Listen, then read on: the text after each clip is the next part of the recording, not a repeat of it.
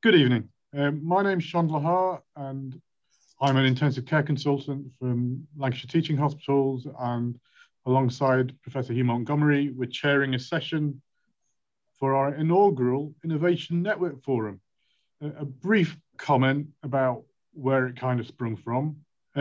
Both myself and Hugh were coming up with we're being approached with some interesting concepts, especially at the beginning of the COVID pandemic.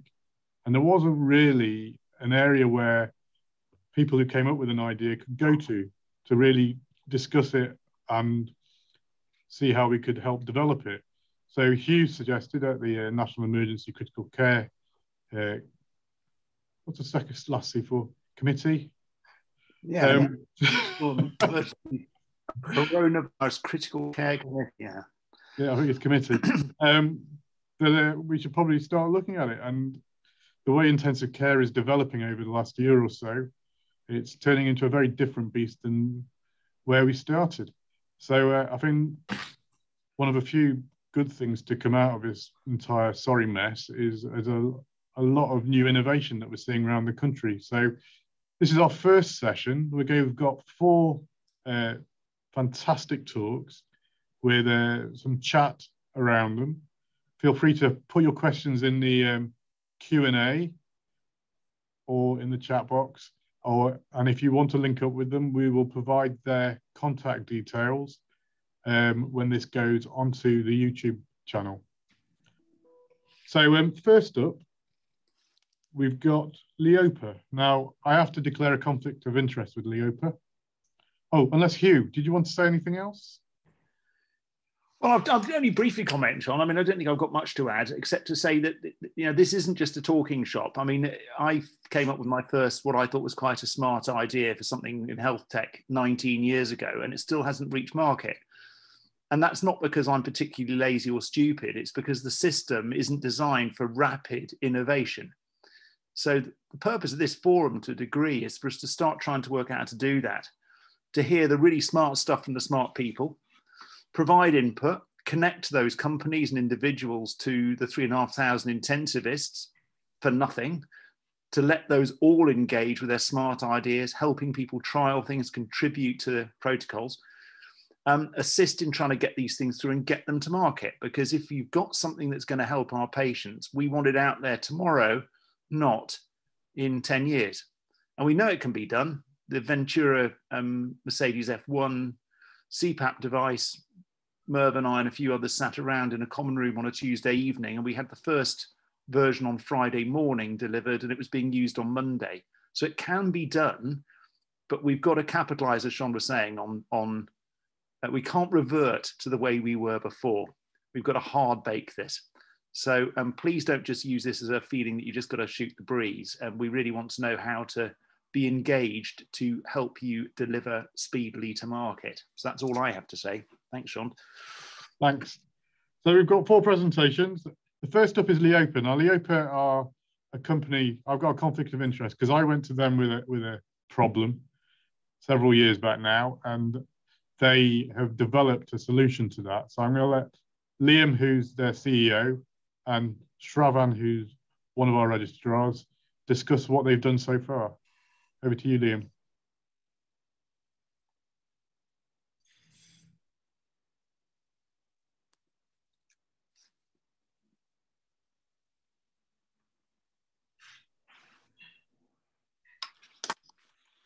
We can't hear anything if anyone's talking, just to make sure there's no one's accidentally on mute. Sorry, that's me. Apologies. It's on mute there. Can everyone see that? Yeah, we've got it. That's great. Okay, so yeah, so Sean says I'm Liam McQuillan. I'm CEO of Leopa, and I'm joined this evening by Dr. Shravan Nanda, who's an ICU clinician in the Lancashire Health Trust. I'm going to talk about our Shravi, which is a patient care communications aid that Leopa have been developing along with the Lancashire Health Trust and with Professors Danny McCauley and Bruna Blackwood in Queen's University in Belfast. I'm going to play a short video now, and then I'll follow up with a few slides with a little bit more detail. So Sometimes patients struggle to speak to their doctors, nurses, and family members. The inability to speak can cause them great stress, isolation, and feelings of being trapped or locked in, making health outcomes harder to achieve.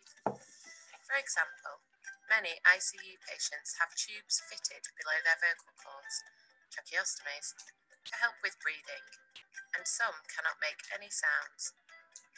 Lip reading can become the go-to for these patients and their health workers. This is frustrating and can result in the wrong messages being communicated.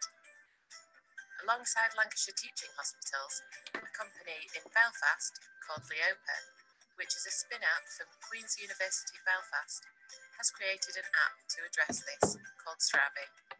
It requires just a mobile phone to use.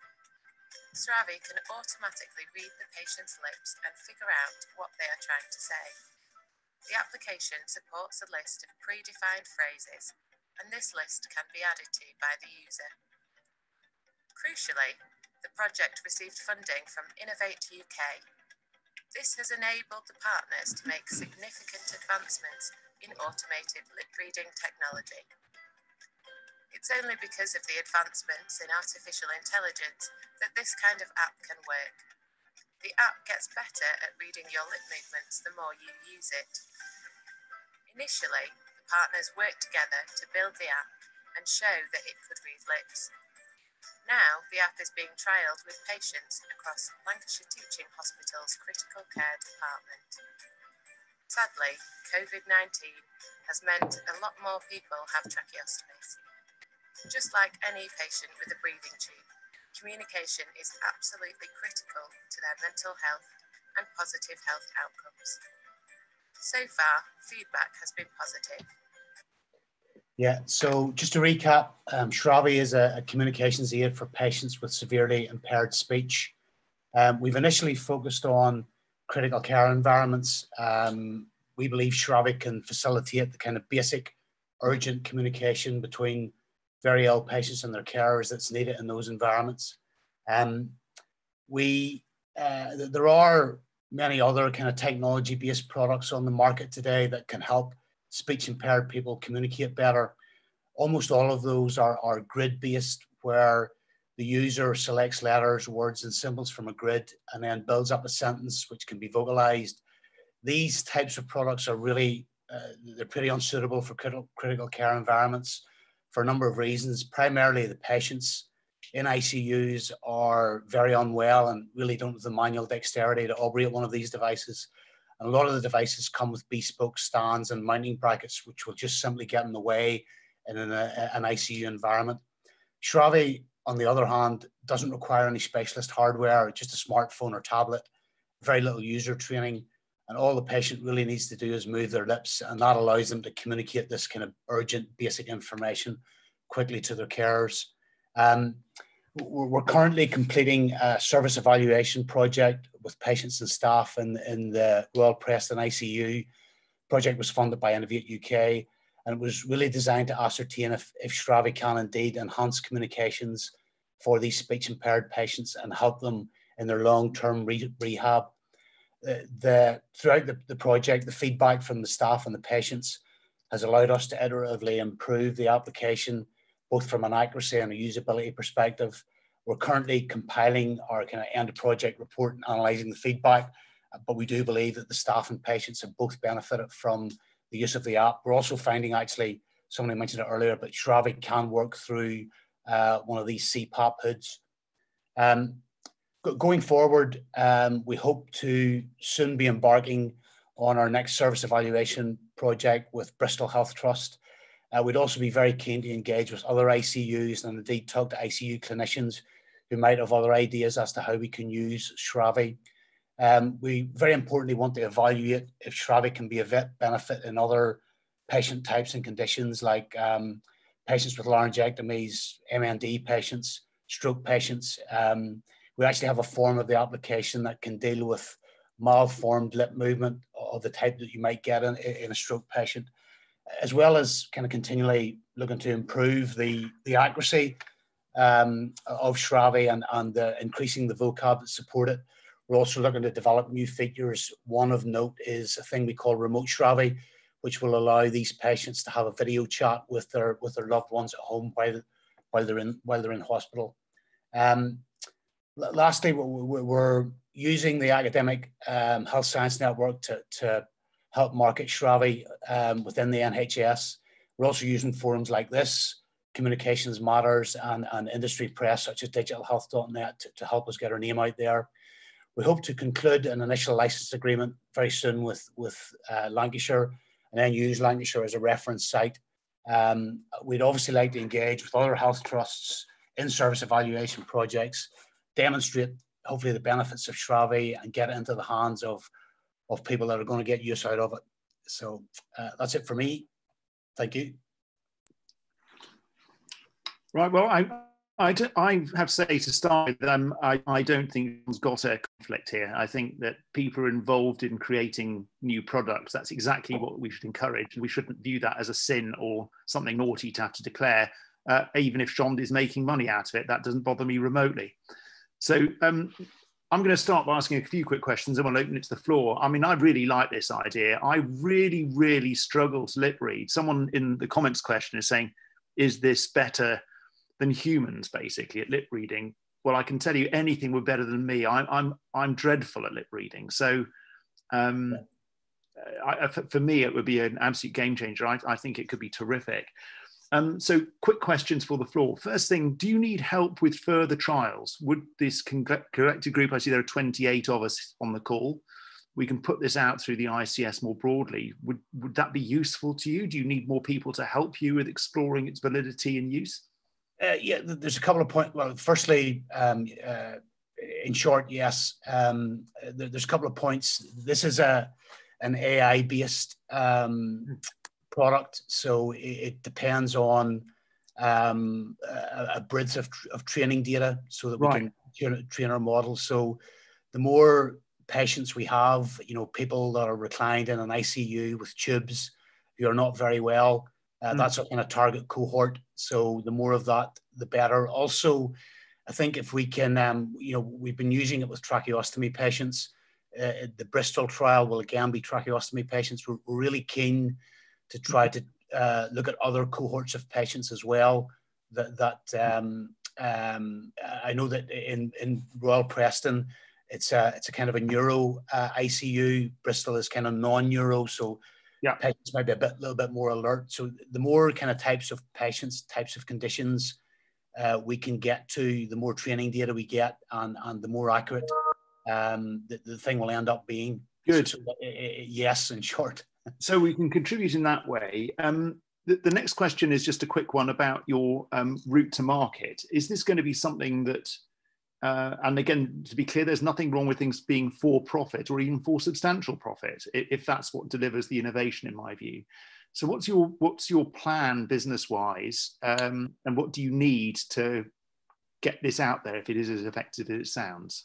I think we're approaching kind of the NHS on a health trust by health trust basis. I think if we can, so we're looking. I mean, we are a commercial entity, so we do need to try to make some money out of it. So we're hoping to get it, as I said on slides, an initial deal with Lancashire, kind of use that as a reference site, and then look at kind of using that as a springboard to try to talk to other health trusts, get them interested. So we're clear for you and for others that follow. I mean, what I'd like to suggest is that your ask after the presentation is clear. So send us at the Innovation Forum, Shonda, myself, we will disseminate. So what you would like from the community to help you, in this case, trials, and how we might help you coordinate those. Whether you need access to VC funding or people in relevant industries that might license your product elsewhere, those sorts of things, this network, I think, is well connected to, and there'll be people on this call who are too. So please let us know what we can do to help. Now, other questions then, we've got lots of very helpful comments. A question about whether this could be integrated to medical record systems into an EPR, which I imagine it could. It's going to be a digital signal. Yeah, I mean, we anything today, it's all about just, calling on an API. We'll expose our capability through an API, and we can call on any kind of EPR system API. So it's fantastic. It's pretty easy to exchange data from system to system. Terrific. Well, look, I'm mindful of time. This is so exciting. I wouldn't want us to overrun with every call being exciting. So I thank you very much for sticking to time. I think that was, personally, I was hugely impressed. I think the comments we've got in the chat box are there that are impressive. I'm sure anyone will have waved their hands or flagged if they wanted to speak further. But please do give us the list of what you think the ICS and its community can help you with in terms of trials, dissemination, funding, connections to industry. I think that was terrific, Liam. Thank you so much. Shond, I'll hand back to you for further comments and to introduce our next company. No, thank you very much. Just like to point out, I do not make any money out of that. Well, but it is an important point that there's a general feeling that it's somehow sinful to innovate and to gain profit. And I just want to encourage people that they shouldn't feel embarrassed about saying that there is a revenue stream. And there is a very clear NHS innovation pathway. Yeah. For people that do create things and go through their trust. Don't feel there's a guilty secret here. No. Good.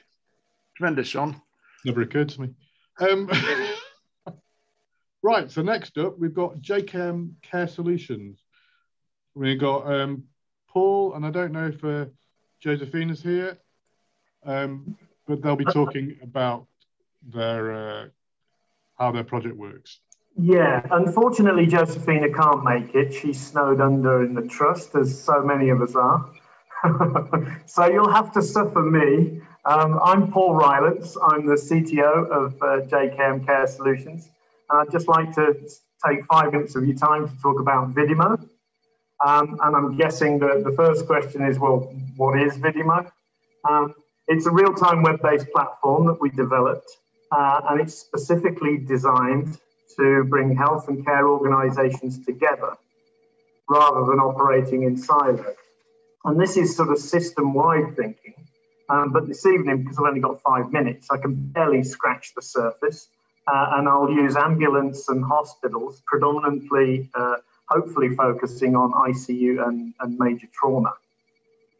And part of the problem, as I'm sure so many of you are aware, this is a Southeast England perspective, and there are 39 locations.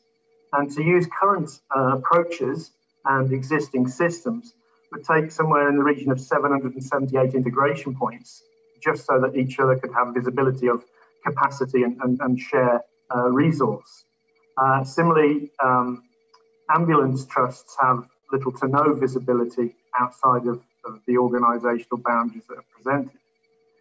So we're trying to overcome this problem by a completely sort of radical and different approach. And hopefully we can remove the time and cost problems that are currently incurred. So we're presenting a web-based platform that will allow all locations to be interconnected without the need for integration. And therefore, ambulance trusts who struggle presently would have real-time visibility of all trusts within their catchment area in real time. And if they wanted specifically to look, let's say, for ICU capacity, that response would be sub 1 second, and it would give them detailed information on every trust that has ICU capacity at that moment in time. And if they choose to go to, let's say, Chell West instantly in real time then get the message that there's an ambulance en route, how far it is away, its ETA, and the severity, at least at triage level, without going into clinical detail. This, on the face of it, doesn't seem huge or significant, but when we start looking at major incidents, real major incidents like Grenfell, 7/7, Manchester bombing, where multiple ICUs are required, multiple coordination of ambulance services, then this then starts to come into its own, and we actually have capacity for an individual or a single team to coordinate any number of hospitals in a major city that they feel fit to do so. And when they choose the hospitals, those hospitals are automatically notified that they are participating in a major incident. And when the first ambulance is dispatched, they are then notified that they are now an active participant rather in standby mode.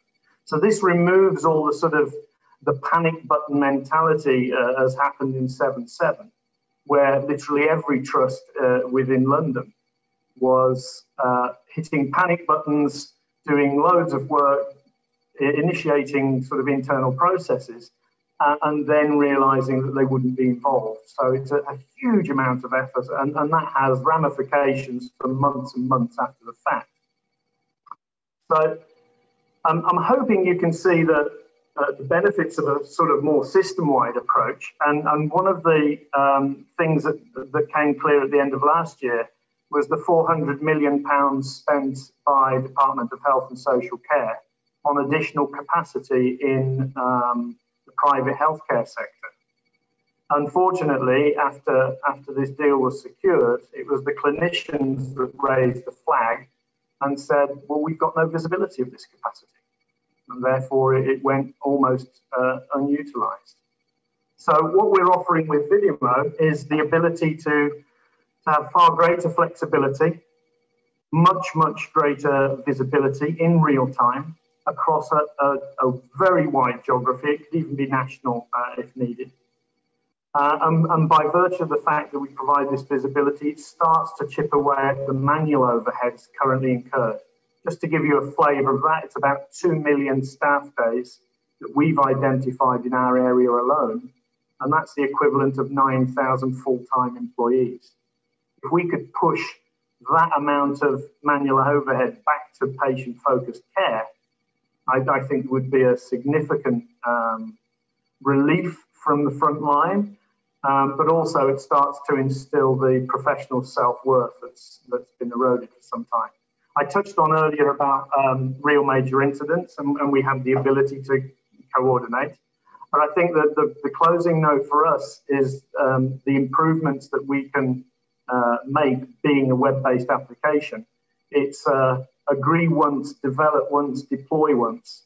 So even if the modification or improvement was, let's say, £1 million, it would be £1 million for all ICUs to share, rather than going to each ICU and saying, give us £1 million for the same improvement that we've just developed. So it's real big scale economy of effort, big scale visibility, and we're always looking for champions.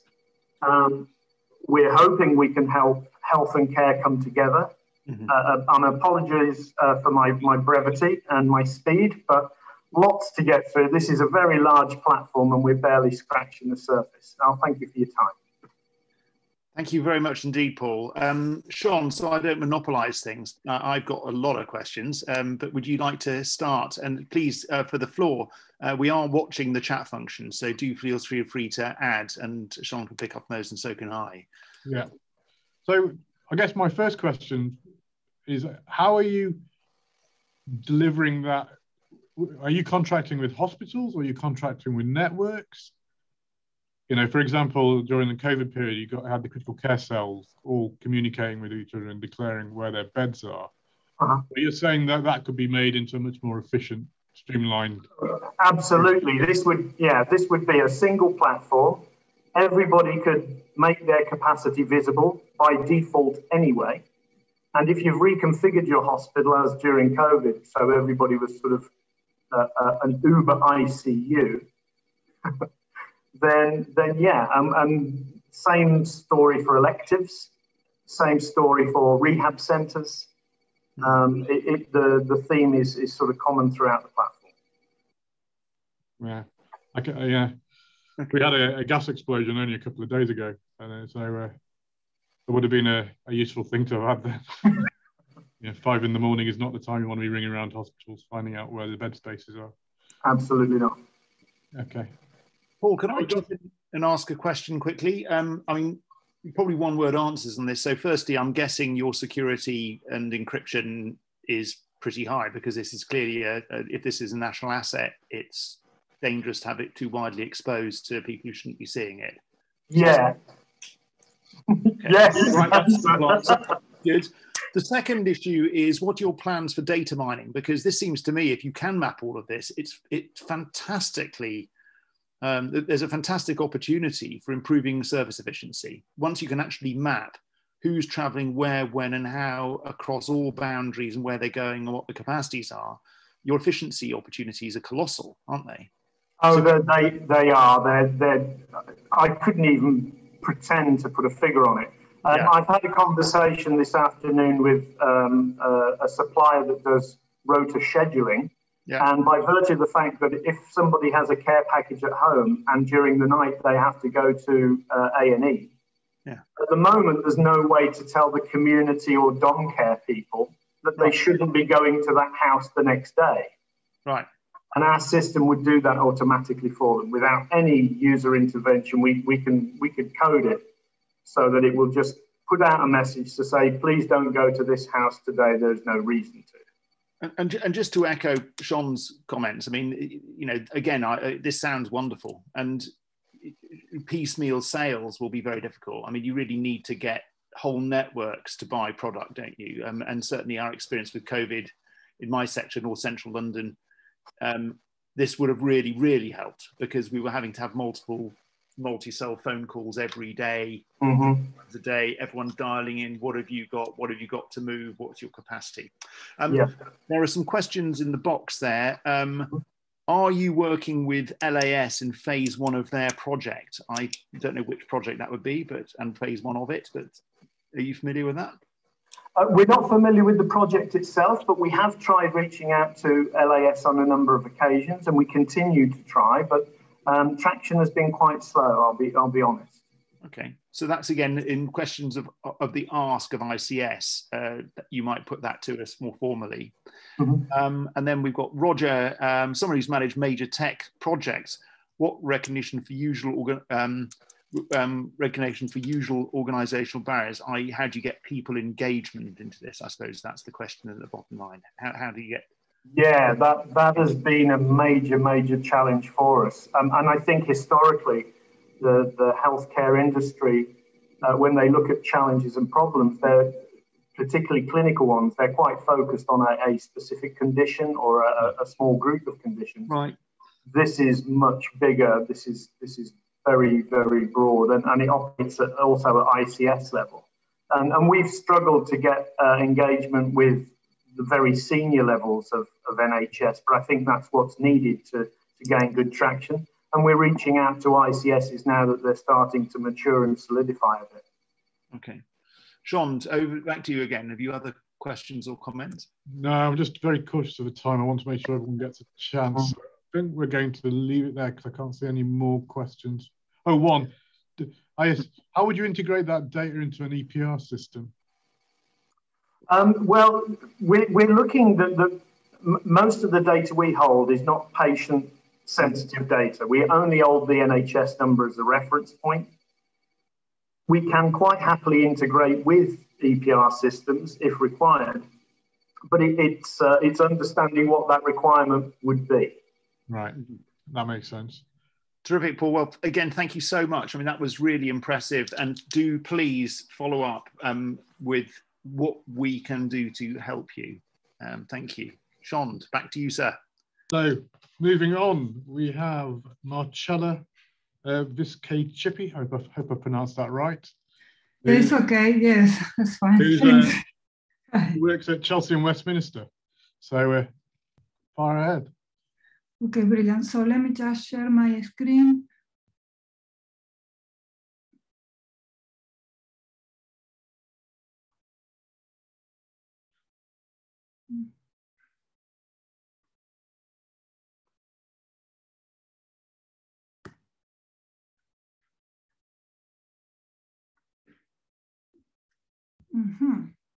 So it's a problem, a technical issue. Okay, that is good. It's not. If there's a problem, we can swap things. You can email it to me and I can see if I can present it from here. That would be another way round if we hit the barriers. Okay, this is very unusual. So, yeah, and it sometimes happens, doesn't it, that you get these glitches. Yeah, really. All panelists, who can start? Okay, okay, so while I'm trying to get this, apology for this, actually. I've just changed the sharing options as well. There seem to be some advanced sharing options that might have helped. I don't know if that has. It might be worth one more go.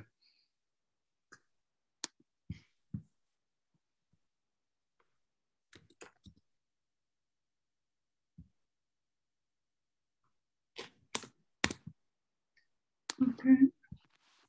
Can you see that? No, it's not going, isn't it? The system blocked my presentation, basically. So.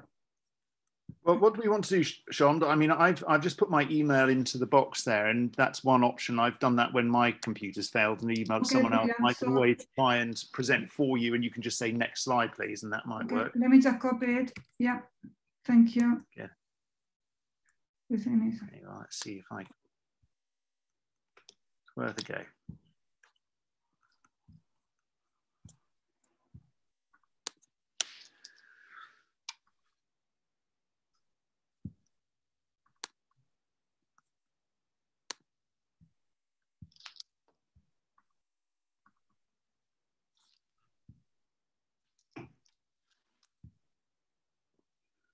it's interesting. The WhatsApp, the link is completely blocked, so I'm not sure why.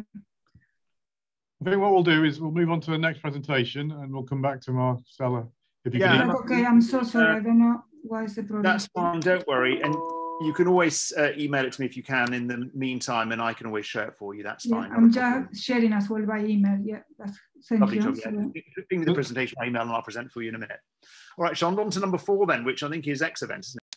Yes, it is indeed. And we've got Professor Grocott talking about something that seems remarkably like something I experienced, well, I didn't personally experience, but 50 years ago, I had a very similar device out.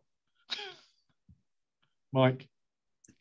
Hang on, I'm just trying to get the sharing right. Same. Good, Mike. We saw the deck anyway.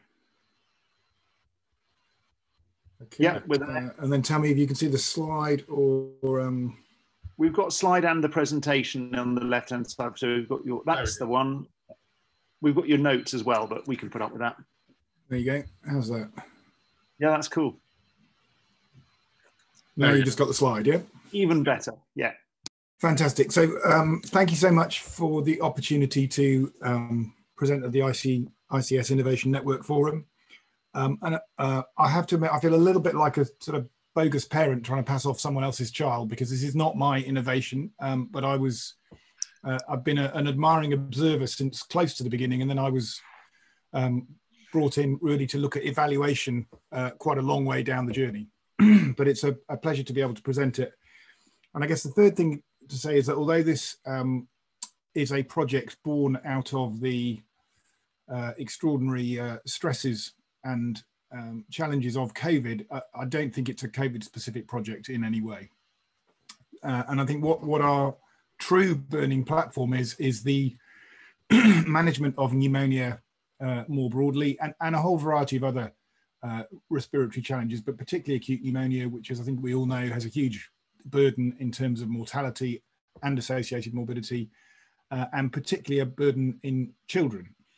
And one aspect of that is that modern treatment of pneumonia in wealthy countries involves fancy and expensive intensive care units and fancy and expensive ventilators, which require a lot of money to buy them and a lot of technical expertise to drive them, and that those facilities are often not available in low and middle income countries, and that is almost certainly not unrelated to the fact that most of the deaths from pneumonia and childhood pneumonia in particular occur in those countries.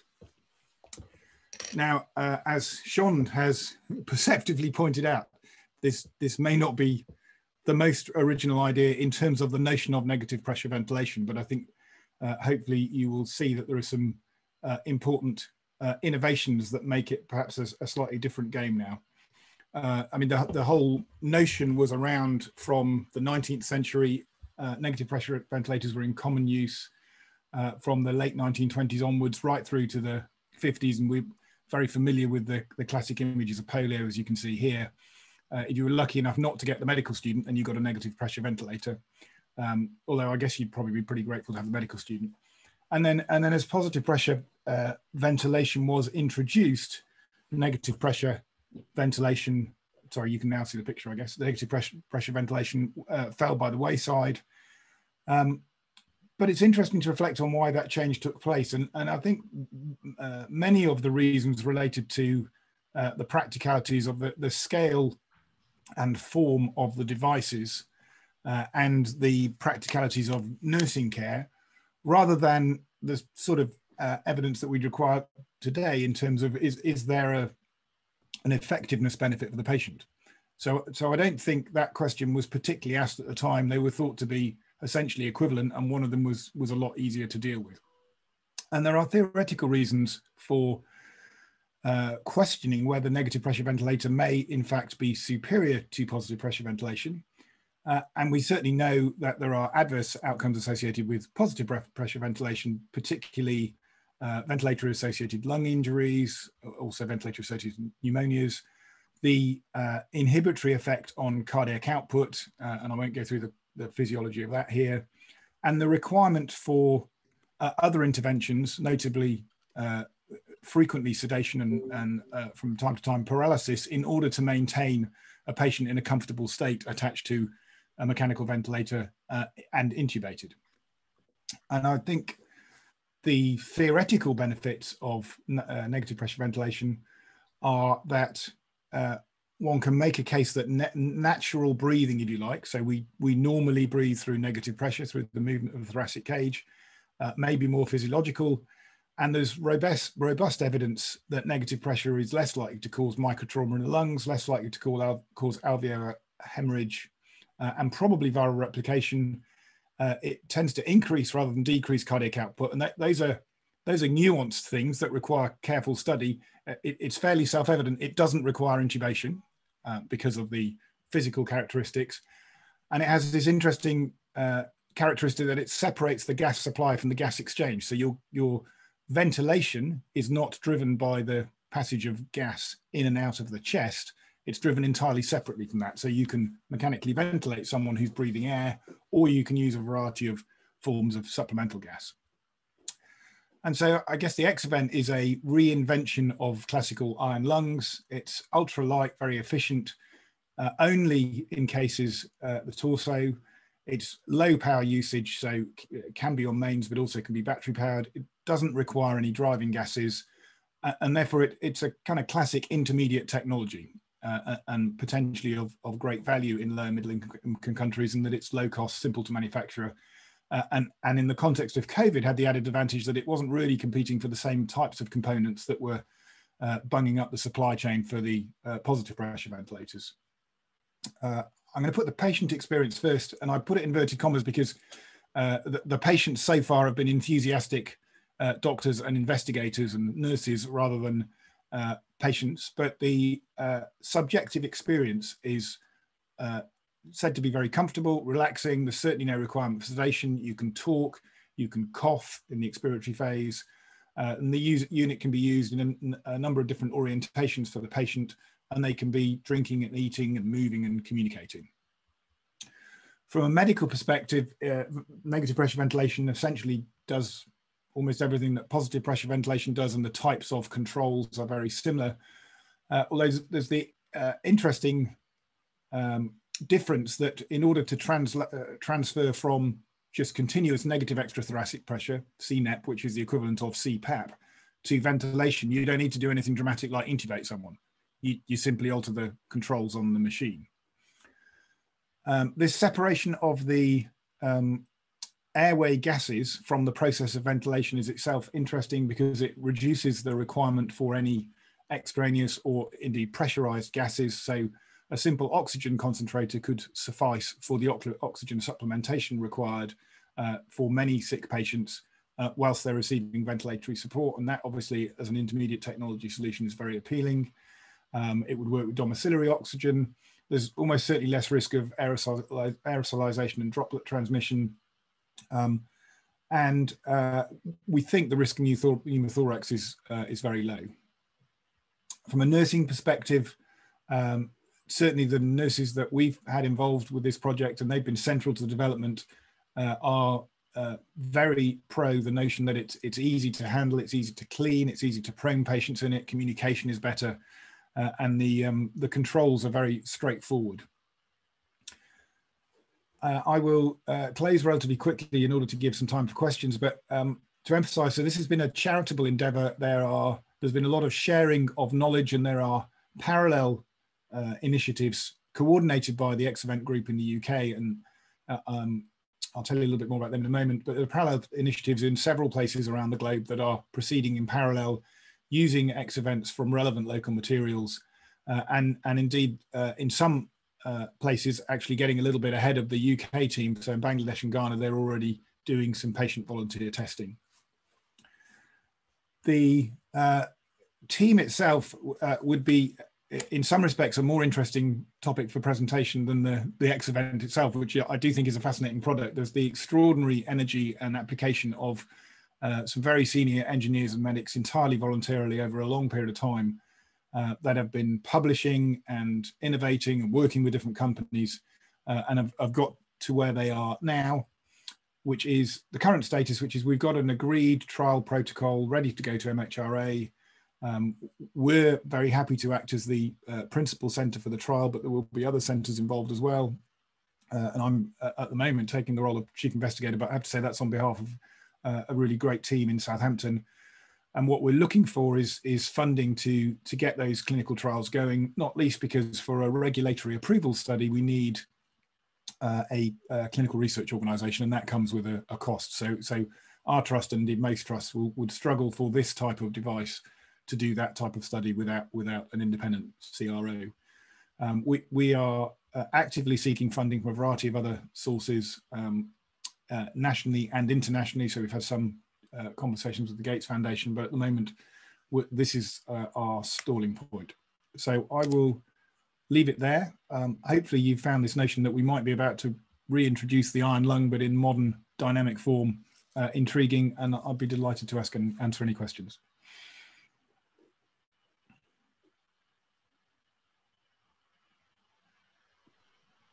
Great. Thank you, Mike. Shond, I'll let you start picking up on that as I download our next presentation, which is hit my email box. So let me be doing that whilst we're ready for the next one. Thank you, Mike. That's fascinating.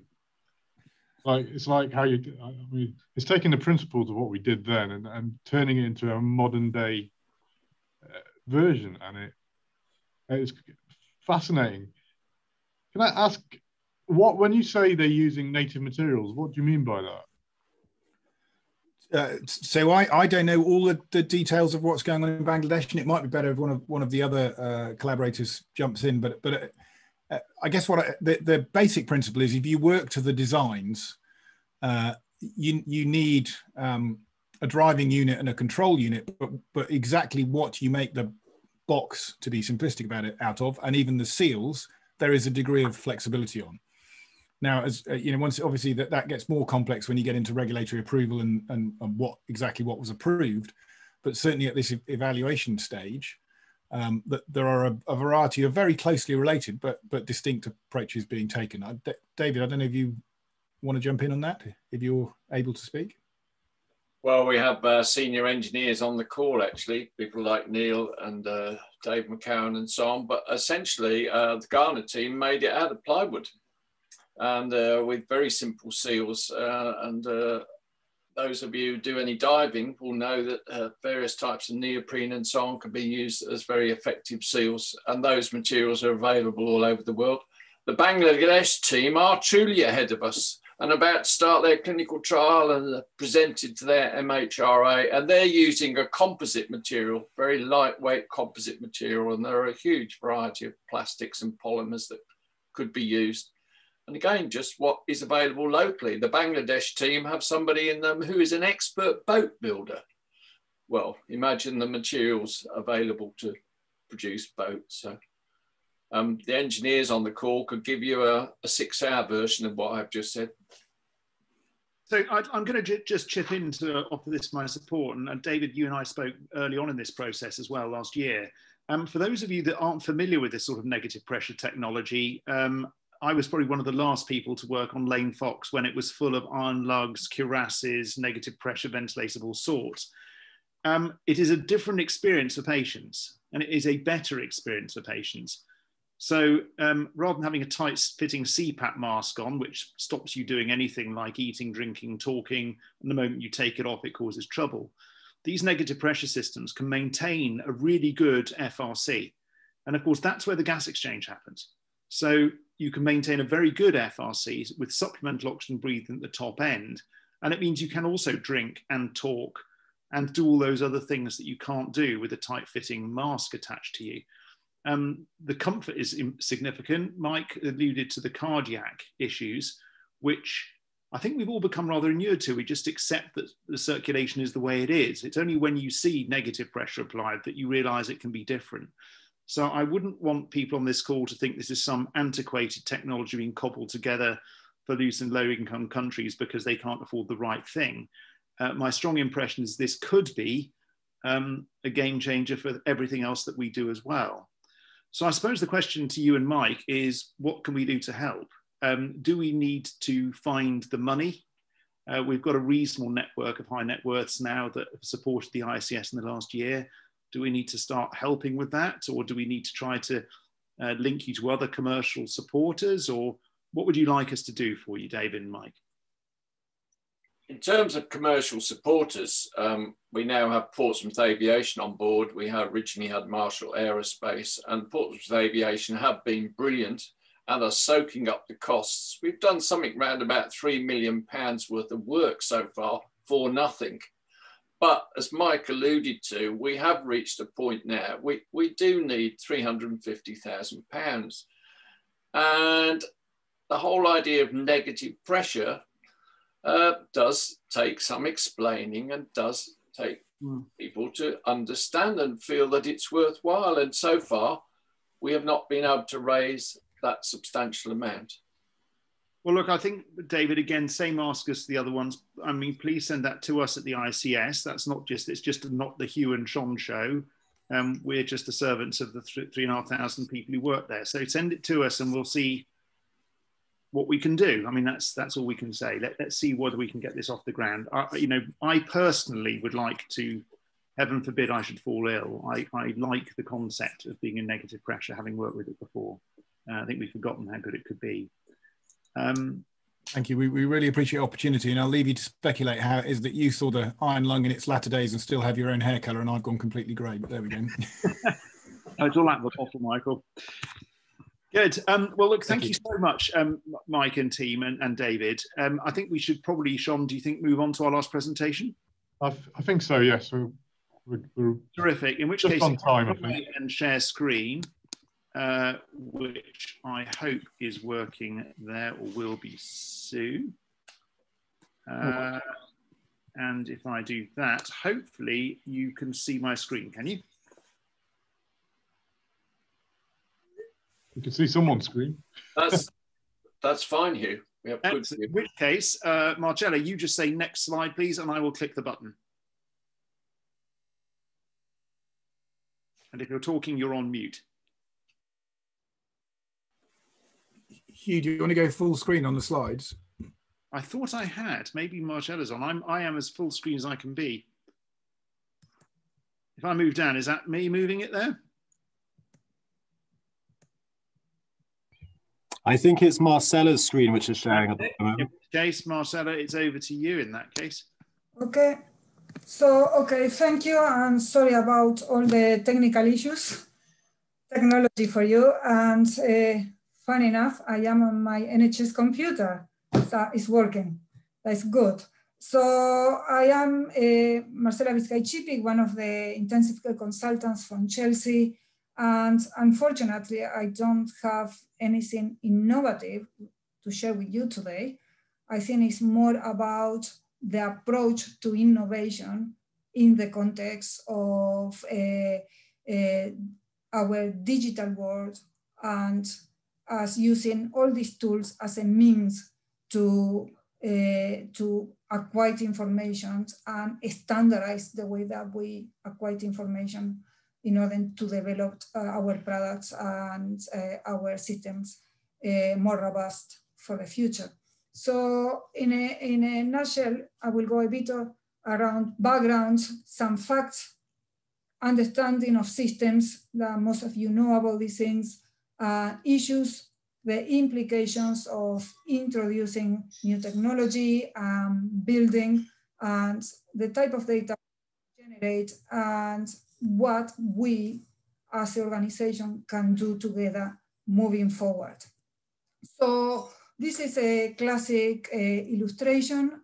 And when I talk about foundations, we can see here, there is a bit of a foundation, there is a structure going on, and in time, that becomes a building. And of course, we have more structures and the beautiful castles. This is the Buckingham Palace in the 1700s, and this is sand castles. Who doesn't like to build them when we are on holidays? So data science is basically population health, can be built on foundations or without foundations.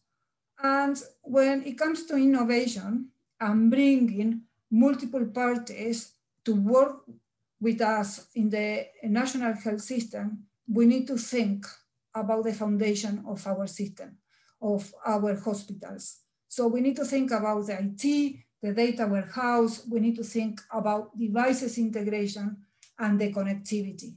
So yes, I agree, we need to keep developing, but we need to keep in mind what is underneath.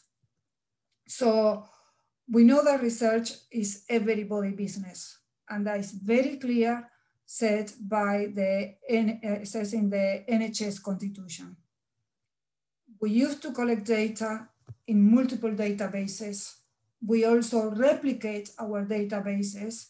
Kind of makes sense because until recently, and still some hospitals are on paper. So it makes sense that researchers develop their own databases in order to manage the information and carry on investigating or carry on answering key questions. But unfortunately, we lack of real-time data. And this is a main issue. We all work together and we collect data for ICNARC and say NELA, PQIC, name it, multiple national organizations. But the data is retrospective data. So when it comes to making clinical decisions, it's a bit too late. Few lives are lost in the process. When we talk about pandemics, like the one that we are living. But when we talk about voice recognition, a patient communicating with the psychology, it would be quite nice to see the information going to the patient's records or in the patient's diary. So this is the way that I try to see the data. There are a few facts that we need to take into consideration. Fact number one, we have multiple ICU clinical pathways. Patients come from different backgrounds. From the emergency department, from theaters, maternity, other healthcare providers, come from pediatric ICU, adult wards. There are different levels of patients.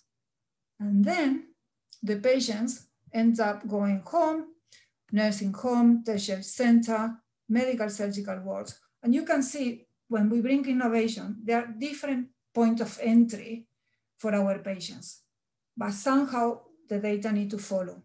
And in here, I haven't put on the slide, but it's one component of the patients that don't make it. Again, that pathway needs to be developed, and we need to be innovative and creative in the way that we capture the data so it flows. So the second fact, the ICU is a complex environment. We know that. And we got multiple devices around the patients.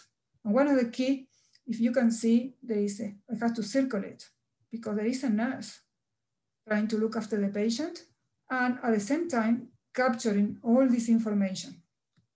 So we gather around, say, 30,000 data points per patient a day and do the numbers by the number of patients that we see normally.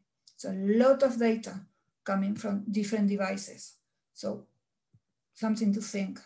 So with that takes us to the next level about systems. We introduce systems, we come up with new ideas about solutions of ongoing problems, but how we get these ideas together.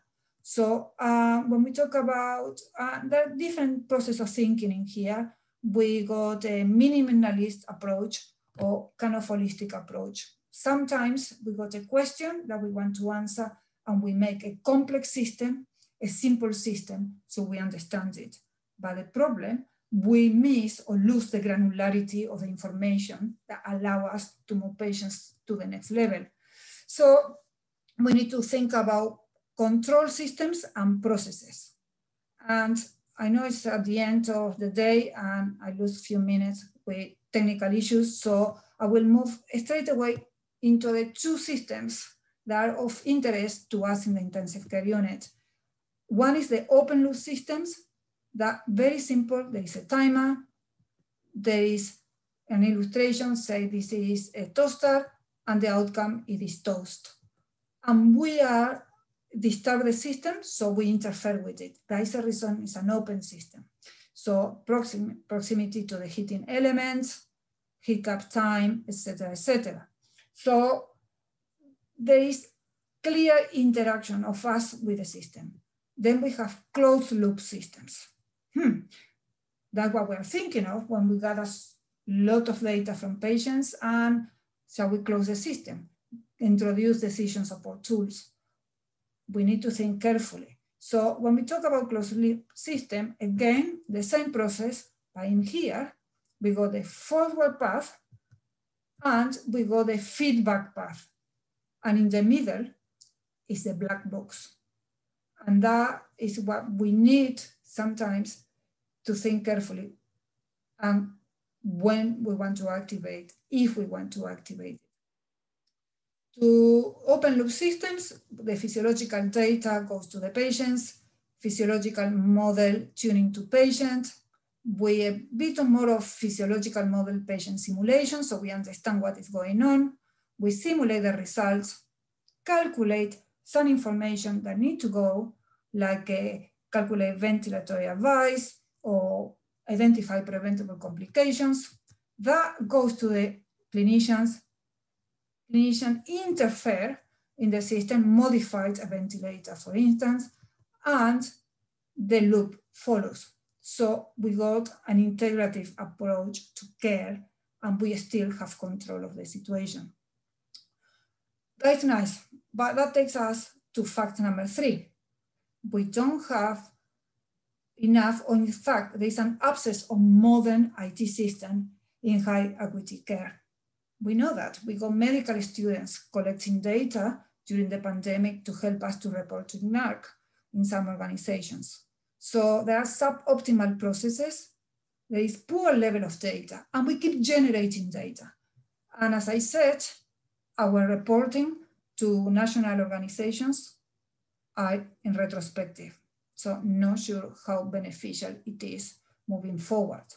So the other implications of handling data is the data that comes with the patient before arriving to hospital, arriving to the emergency department, from the emergency department to the wards, ICU, and following ICU.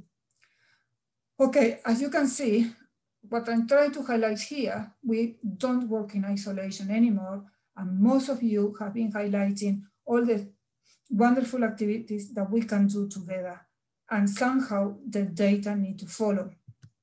So for that, we need to get a better understanding of a network. So when we talk about introducing an innovative approach to care, it's just not a piece of tool that will benefit the patient. It's how the information that comes from that piece of tool will fit into the system. For that, we need to think at local level, like intensive care, so clinical data, but then the admin, electronic medical records, and what is the structure or infrastructure of our hospitals and of our intensive care units. Because without the infrastructure, the technology can be wonderful, but then there's no Wi-Fi for us to actually to use the tools that we just developed. So we just, last year, we opened part of our intensive care unit where we thought very carefully and we got integrated computer 44 inches so patients can actually communicate through that or watch the news or do exercise or so on. And we inform them, keep educated. And we introduce a bit of technology around thanks to the CW+, that is our local charity. And that allow us to stream data. But when we talk, we all have this data actually. You don't need a fancy intensive care unit.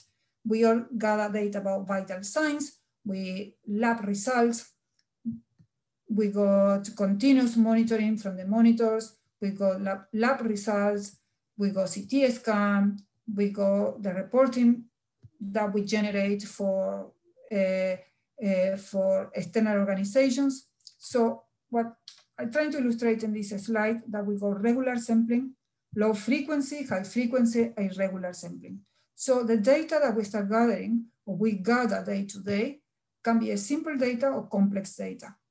So when we talk about simple data, what I try to say is a structured data. It's a data that is very simple to extract on a table and analyze and come up with a nice modeling that will advise us.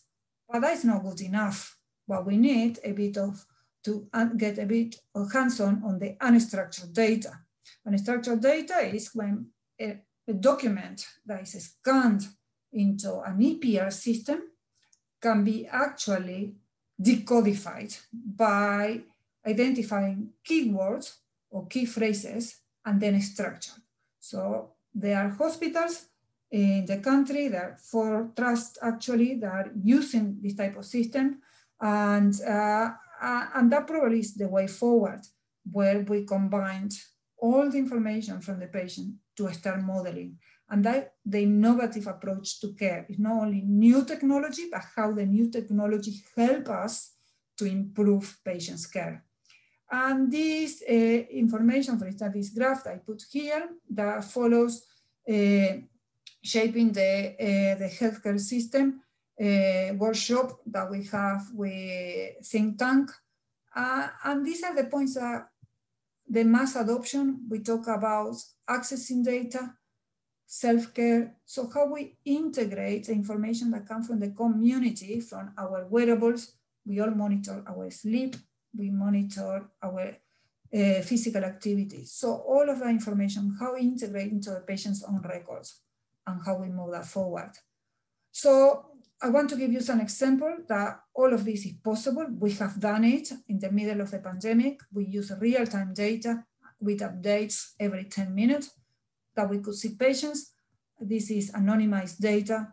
We saw patients at trust level, hospital level, ward level, and we could actually, in a very simple way, could identify number of patients by gender, by sex, the locations, and number of patients that were infected or not.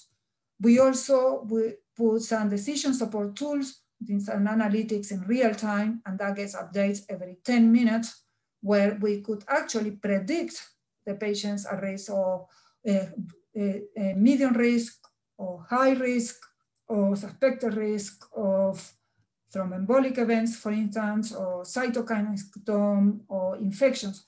And that allowed us to modify our treatment in real time. And this is real patient, and the information was updated every 10 minutes.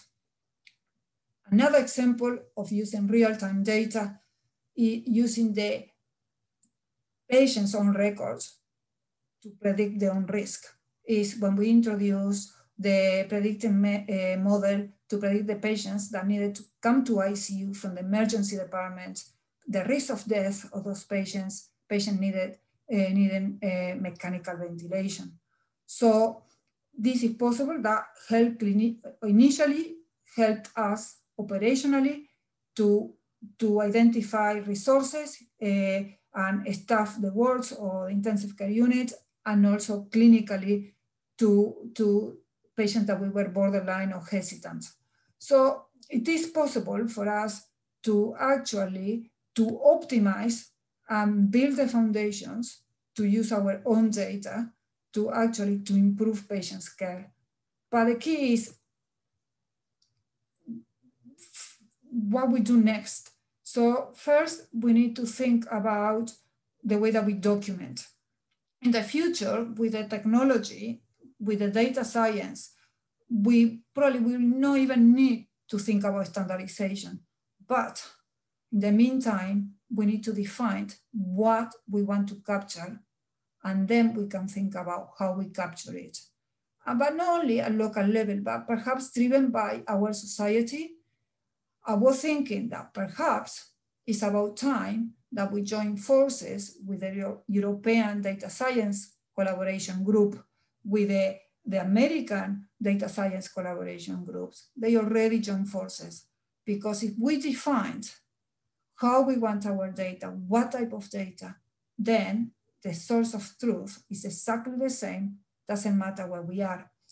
So the key is in 2050, where we want to be, we build the foundations like Buckingham Palace, it will be there. The sandcastles may not be there. So it's our decision how we build our foundations so we get all those innovative projects up and running and live in years to come. Okay, this is me.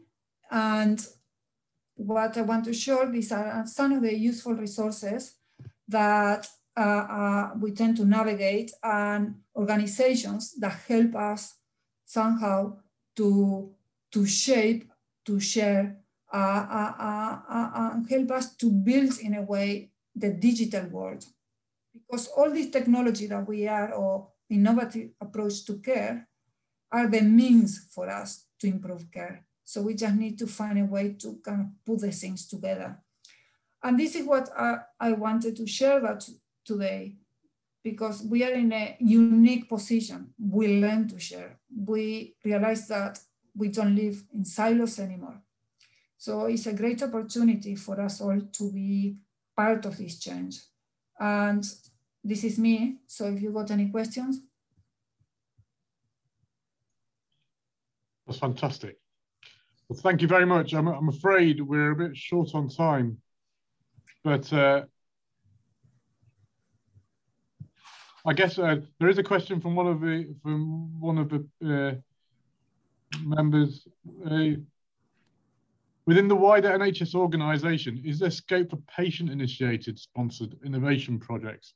Is a much wider question. Yeah, I think there should be. Yeah, it should be. So basically, there is a patients impact group that they review all the innovative approach to care, any new technology or device. There is the recovery group, that is a platform basically in Northwest London, and that actually are volunteers that sit on that platform, and they are asked, normally they are approached to review new technology and see how that can fit in their life. And perhaps it's something that we need to think about, how we do more widely that type of activities, because it's extremely important to hear their voices when it comes to introduce changes. Yeah. I think as a wider challenge, it's something the intensive care community and probably the NHS need to follow up. I mean, normally patients would either approach maybe their departments, but quite often through charities, about how they can come up with innovations that may help. It's a very good question, but does anybody else have an opinion on that? Or? No? Okay. I think we've come to the end of this session. So I'm aware we're 10 minutes over time. Sorry, Hugh, you're back again. No, that's not. I was muted, so let you get the stage. But yeah, I mean, I'll let you close, Sean. But thank everyone for turning up. This is our first go. I think this has got legs. I'd sent Sean the message just now. I think we need to grow this community. We need the innovators there. I think we should extend it out to early stage. So those smart ideas, or where there's a need without a solution potentially, and including patients. And I'm going to start talking to Sean and others about whether we can start getting venture capital to listen in as well, and maybe policymakers as well, to try to link people up to speed up this innovation and getting to patients. I think there's some clear strands that we brought from this talk. You know, both the Marcella's project and JKM's care, both those are very dependent on a kind of integrated data system that clearly is a challenge at the moment. You know, and innovations or recycling of innovations occurred from a while ago. You know, the use of a negative pressure system is probably physiologically more beneficial for patients, I think is a fascinating thing. Yeah, and the lip reading technology we've got. So we really do need to find a way, and we're hoping that this community and the people that come on it can help us shape a way of ensuring that if you need funding, we can get you resources for funding. If you need it, information disseminating, we can do that, and engaging with not just the clinicians and all the other professionals that work within the community, but also with the patients and the public that do watch these kind of sessions. So I'd just like to thank all the speakers for taking time out in an evening for talking, and the people that have been listening for joining in, and thank you for the questions. I agree. Thank you very much, everyone. Stay safe. Okay. We will be putting this out on YouTube probably either the end of this week or next week. Okay. Thank you, guys. Thank you. Thanks for the opportunity. Bye.